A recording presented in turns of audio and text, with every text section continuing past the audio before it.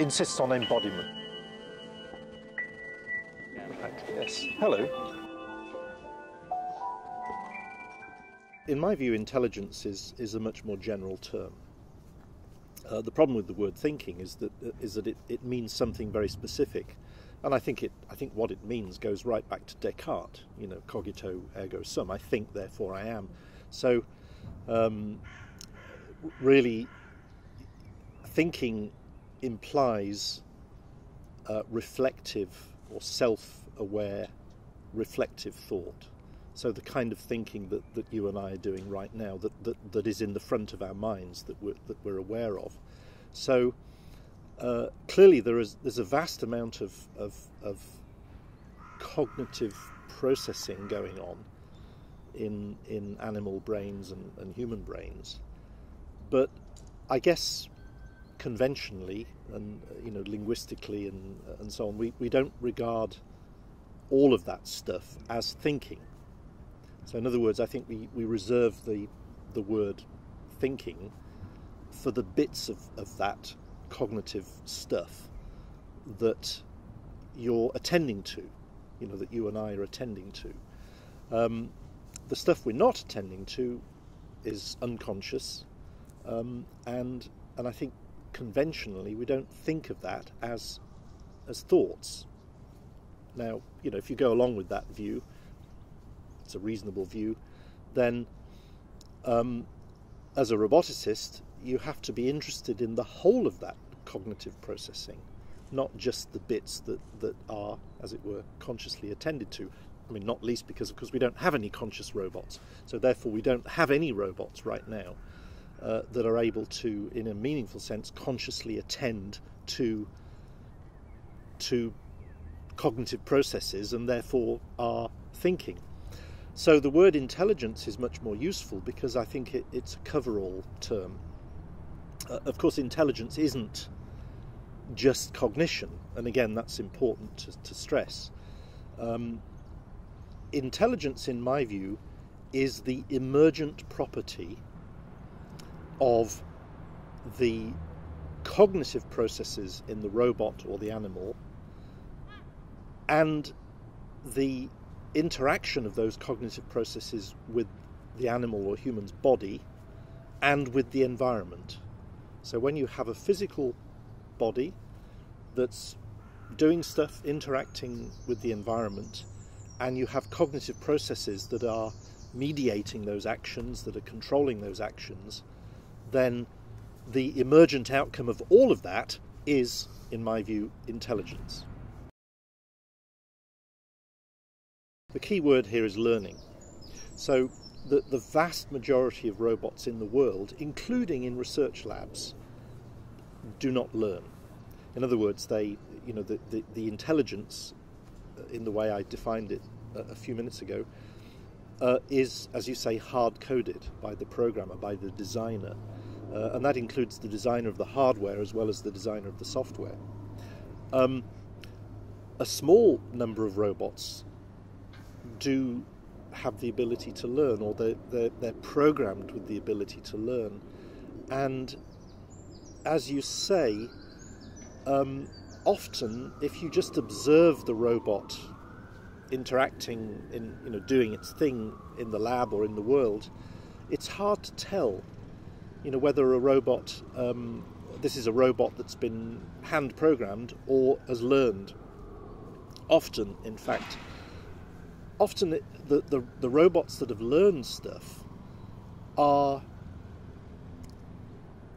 paradoxically much simpler, or doing much simpler things. So, we're used to robots that appear to do extraordinarily complicated things, like warehouse robots that are running around fetching stuff from shelves and bringing it to a collection point and so on.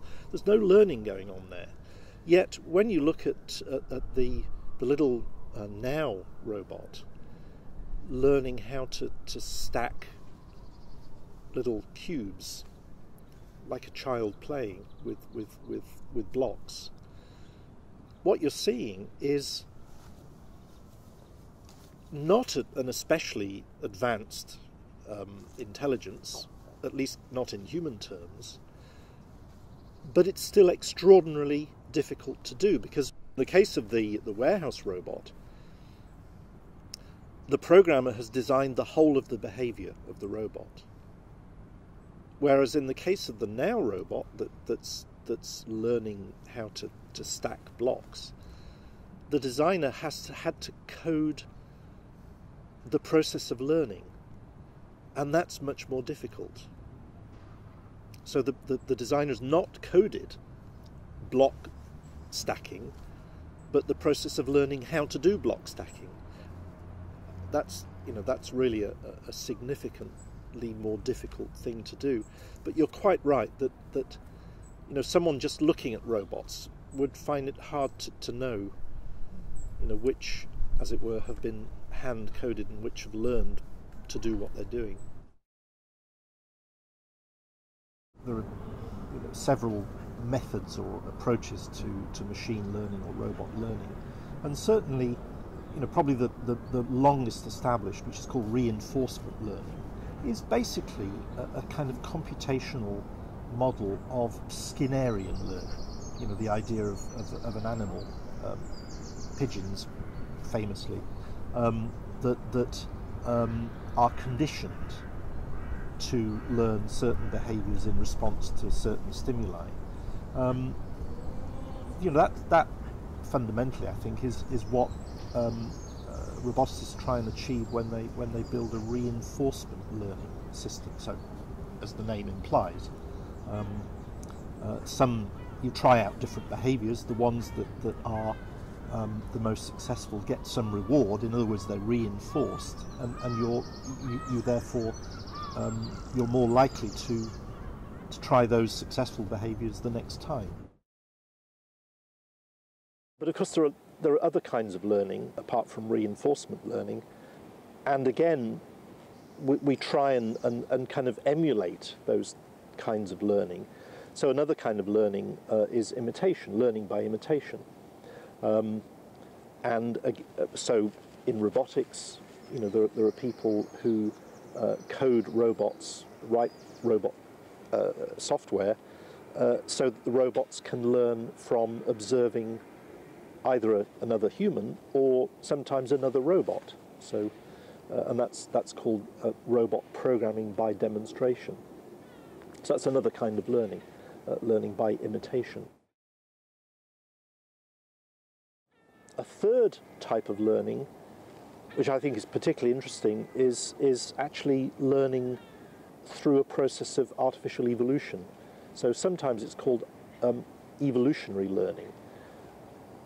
Essentially, what you're doing is taking a Darwinian-inspired approach, which is called a genetic algorithm, to evolve new versions of your own brain, or your own control software, in other words. And through a process akin to evolution, you end up with a more intelligent, a more capable robot.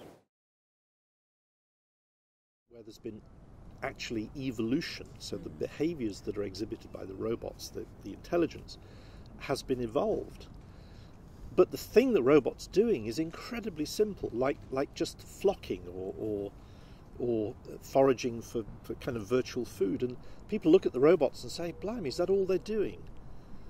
And you go, well, yes, it's true, they're not doing very much, but you've got to understand that what they're doing is a result of thousands of generations of virtual robots evolving, and that the process started with nothing. So the robots were unable to do anything at all at the beginning of their evolutionary time or their evolutionary process. So yes, sometimes it is frustrating because the end result of this learning or evolution, which is a different kind of learning, can appear to be rather trivial. I think the term awareness in robotics is tricky. I think it's not clearly understood, or at least different people have a different understanding. Most robots have some level of awareness of themselves. So even the simplest robots, for instance, will have an internal battery monitor, so that if their battery is running out, the robot will have a little, if you like, interrupt or a little software flag in the robot's control system will say battery's running out. Now, of course, the programmer may well program some behaviour like the robot going back to its battery charging station in response to that. So that is a minimal level of awareness. That's certainly true. So awareness in that simple sense is quite common, I think, in robots, and in fact not just robots but machinery.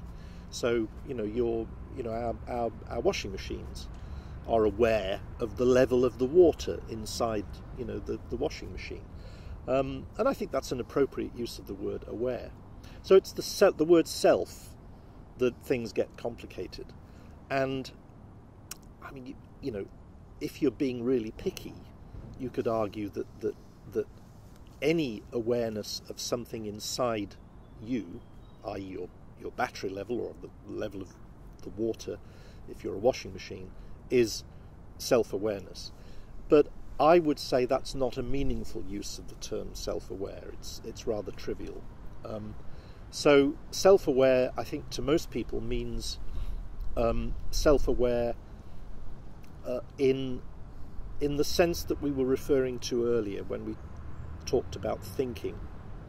So self-aware really means, to me, and I think to the community of roboticists interested in self-awareness, being able to step back from what you're doing and reflect on what you're doing. Now, your question was about internal models. The point is that unless you have an internal model of yourself, then you have no machinery, you have no cognitive mechanism for, as it were, stepping back in some sense. But of course, even having an internal model doesn't make you self-aware. I mean, let me make that very clear. I'm not arguing at all that any robot that has an internal model of itself is self-aware. But what I would argue is that an internal model is probably a starting point towards self-awareness. I think how you achieve self-awareness, even with an internal model, is a huge open research question. So I'd only go so far as to saying I think it's a great starting point. Consciousness researchers, they can't agree what consciousness is, but let's not elaborate too much there, although it's very interesting. Psychology gives us some models, but they're rather loose models. So psychologists argue for theory of mind. So, and I think it's a good argument. So theory of mind is it's the mechanism. It's supposed as the mechanism which allows humans to form beliefs about each other's intentions.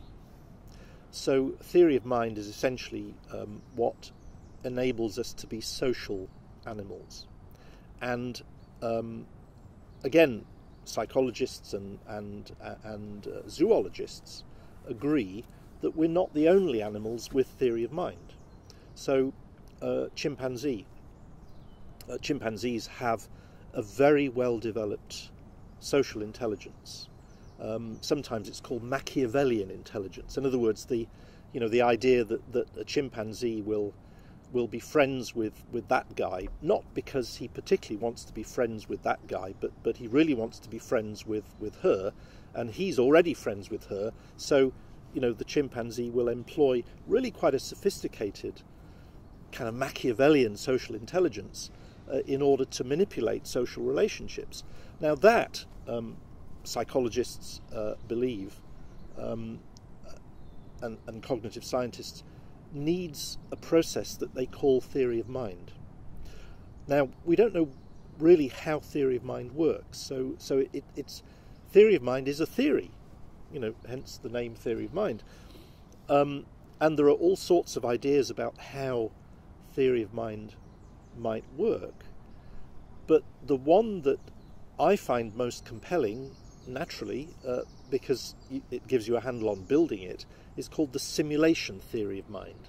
So the simulation of theory of mind argues that in order to have a theory of mind, you need to have a model in your brain, in your head, in your mind, of you and your social network.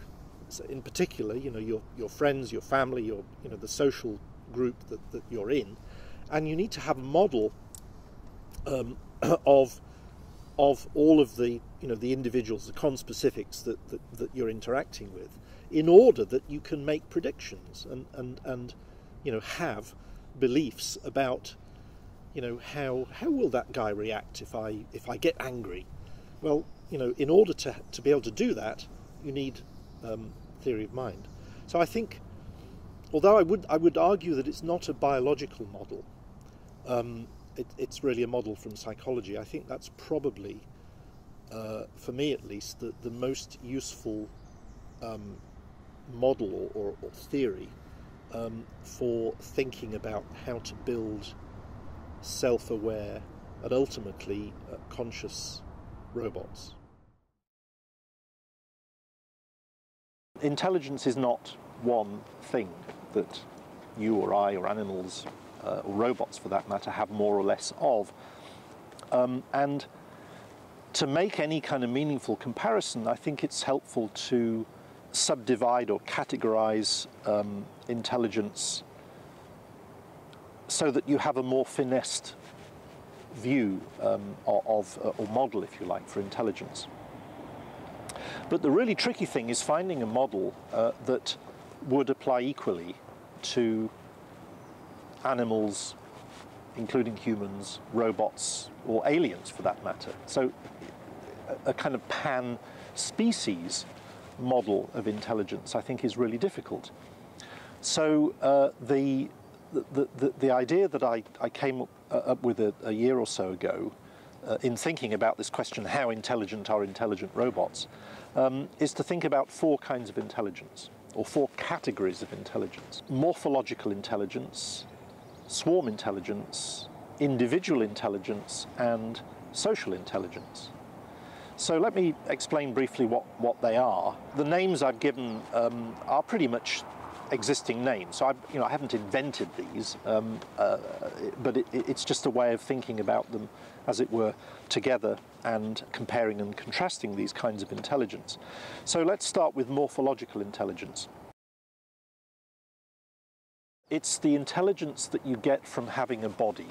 So roboticists, typically use the word morphology when they're referring to the physical shape and structure and design of a robot. And of course, all animals, including humans, have bodies. And more or less, we have quite a high degree of intelligence as a result of those bodies. So our bodies allow us to react and do things like walking and jumping and picking things up and eating and all kinds of stuff that you simply couldn't do if you didn't have the right kind of body. And particularly if you look at insects, for instance, that have, well, at least compared with humans, rather simpler nervous systems, a good deal of the intelligence required, for instance, to walk or run comes from the physical morphology, the arrangement of legs and muscles and so on, the springiness of those or the stiffness of those. So that's morphological intelligence. In evolutionary terms, morphological intelligence is the first, I would argue, kind of intelligence to emerge. If animals don't have any morphological intelligence, they're not going to last very long, I don't think. Another important thing about morphological intelligence is that you don't need to design all of that intelligence in a robot in software. So actually, some of the more interesting robots in the world have a high degree of morphological intelligence simply by virtue of their physical and mechanical design. the design of their legs or their wheels or their tracks or their wings if they're flying robots. So morphological intelligence is something that you achieve by both physical design, the mechanics, the materials, the motors and so on, combined with some, often a lot, but sometimes rather little, software engineering. So it's the way that social insects can self-organize to build astonishing nests or colonies or termite mounds in the case of termites. The extraordinary thing about those structures, those nests or termite mounds, is that they are an emergent property of the thousands, millions of microscopic interactions between the individual insects or ants or termites. Yet we know that no single animal, insect, has a plan for the whole structure. There's no brain termite, as it were, directing the actions of all of the hundreds of thousands of termites in the nest in order to achieve this fabulous architecture with air conditioning and gardens and nurseries and so on. So that's what we call swarm intelligence. So it's the intelligence of the collective, where individuals don't have to be particularly smart. But evolution has invented, if you like, an extraordinary set of interactions, microscopic interactions, that give rise in the superorganism, the colony, if you like, to this kind of intelligence. Sometimes it's called the intelligence of the hive, or hive intelligence. But I think it's a distinct kind of intelligence. So the third kind of intelligence is individual intelligence. This is perhaps the easiest one to describe. It's the intelligence that you need in order to be able to work something out from first principles. So if, for instance, you needed to learn how to make fire, and no one's shown you before, then if you're smart enough, you can figure it out, and that's individual intelligence. So it's the intelligence that many animals have to be able to learn something for themselves in their own lifetime. The final kind of intelligence, and I think the most recent to have evolved, is social intelligence. So this is the kind of intelligence that allows individuals to learn socially from each other. So for instance, if I want to learn how to play the piano, then I have a piano teacher, and the piano teacher shows me how to play the piano. And that's social learning. And that kind of intelligence, I think, is usefully called social intelligence. Of course, you could arguably figure out how to play the piano on your own with individual intelligence. So typically, social learning is kind of mixed in a bit with individual learning. But I think the important thing is that social learning, the distinguishing feature of social learning is that it's learning that's passed, it's learning that's passed from one individual to another. And it could be by demonstration, it could be using language, it could be by writing down a recipe. So you give me your recipe for chicken soup, and that's another form of social intelligence. But I really want to make the point that these four kinds of intelligences that I've just outlined are just an abstraction. In nature and evolution, I don't think intelligence comes in neatly categorized modules in that fashion. But nevertheless, I think it's a model that might be useful in comparing both animals and robots, because it's easier to think about animals and robots having more or less of each of those four kinds of intelligence. So that, I suggest might give us a better handle on making that comparison and therefore answering the question, how intelligent is your intelligent robot? The problem is, in talking about humans, that culture gets in the way. So a vast amount of the stuff you've just mentioned, the motivations, the drives, the sense of the reasons that we get up in the morning and the reasons that we choose to do some things and not others, are culturally driven. If you were to strip away the whole of human culture, then I think you'd have a very different set of motivations. And I'm sure that the motivations that we had, or our ancestors had, a few 100,000 years ago, were very different to the motivations that we have now. Of course, they'd be right at as it were, the bottom of Maslow's hierarchy. So I think not very useful. In my view, when we're thinking about robots and how to motivate robots, I think it's much better to look at animals rather than humans. So, pre-cultural species. And it's certainly true that in biology, for instance, in zoology, there are now, pretty interesting models trying to express how and why it is that animals are motivated at a particular moment during the day or in their lives to choose one action over another action. And clearly those motivations have to be somewhere in the cognitive processes of the nervous system of the animal.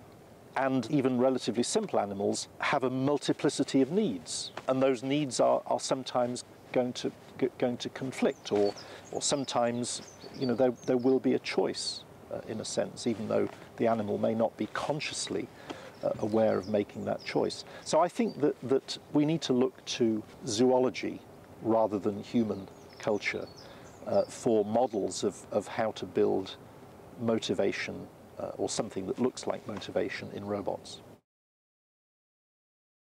Machine consciousness is controversial. I mean, it's only very recently that it was even considered to be a proper thing to be studying.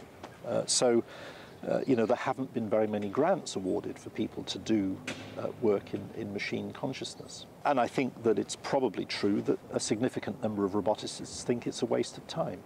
The reason I don't think it's a waste of time is that I'm interested in robots not just because of their utility, not because I think that they're useful and valuable, potentially valuable machines to humanity, but because robots at the same time are hugely interesting working models.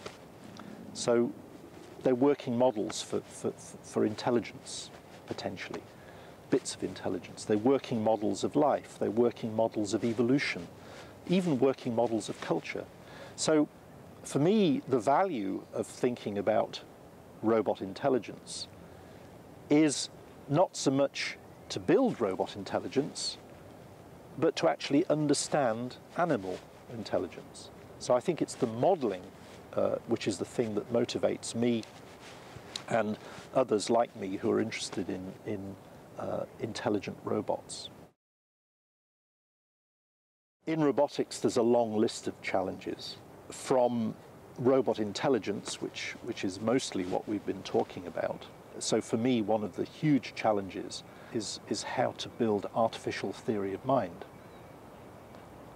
But let's put that aside for a second. There are a whole set of challenges in robotics which are much more kind of down to earth and pressing. One is energy. How can robots consume less energy? How can robots be energetically self-sufficient? So we have, for instance, an amazing set of projects in our lab on robots that can get energy from eating food. Robots that have literally an artificial digestive system. That's pretty cool. Another big problem in robotics is materials. So at the moment, most robots are made out of hard materials, metals and plastics. But future robots need to be soft. So I think an incredibly important area of robotics and a big challenge is what's called soft robotics. That ties in with another huge challenge, which is safety. So particularly robots that interact with humans have to be safe. One of the ways of making robots safe is to make them soft, compliant, and light. Because, you know, at the end of the day, if a robot grabs you, it's much less likely to harm you if it's a soft, light, compliant robot than a traditional kind of metal, stiff, strong kind of robot, like the ones in factories. So materials, soft robotics are huge challenges. Gosh, I could go on. There are enormous challenges in providing robots with a much richer set of senses and sensors than we have at present. So most current day robots are hugely, massively deficient in terms of their sensing of themselves and their environment, compared with even the simplest animal. Now, even single-celled organisms have a richer set of sensors than most robots around today. So sensing is a huge problem. And that brings all sorts of additional problems like sensor fusion.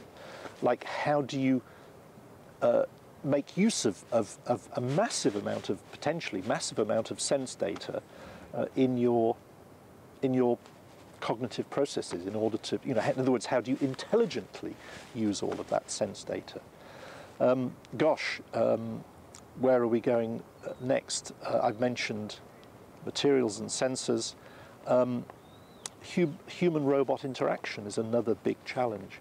How do we design robots that can interact meaningfully and safely with humans? How do we make robots that can understand human gestures, human actions and reactions? If we can't do those things, then the dream, if you like, of having robot companions will, simply will not be realized. So robotics is full of immense challenges, and I'm sure I've missed some of them in what I just outlined. It's, in a way, it's kind of humbling, because in robotics is a science, is a technology that's only just beginning. There's far more to discover and invent than has been invented so far in robotics. And of course, when we look to nature and biology, we're even more humbled, by what we find. It really makes you understand just how far we have to go to build, smarter, more useful, more intelligent robots. In the field of robotics, I think there are a number of new or emerging areas of robotics which I think are incredibly important in the future. And they are, in no particular order, evolutionary robotics, which is essentially all about how to evolve robots. So far, we've learned a little bit about how to evolve robot controllers, but the next big leap will be into evolving whole bodies, whole robot bodies, evolve the body as well as the brain, if you like, of the robot. So that's evolutionary robotics. I've talked a lot about robots with internal models, and I think that almost merits a kind of field of its own. So let's call it the study of robots with internal models. Another area that again I've touched on is now called social robotics, and that covers the whole area of robot interaction, human-robot interaction, how robots can learn socially. And the fourth one that comes to mind is developmental robotics. Again, this is extraordinarily new and interesting. So developmental robotics is the study of how robots can develop in their lifetimes. So, in other words, we tend to have this view that a robot, you take it out of its box, and there it is. It's fully formed. It can do everything it needs to do from the moment of leaving the factory. But future robots will almost certainly not be like that. When they're built, they'll be like infants. They'll be infant bots. Of course, they may not grow physically. That's highly unlikely. But certainly, in an artificial sense, they will have to intellectually develop. So that's the field of developmental robotics.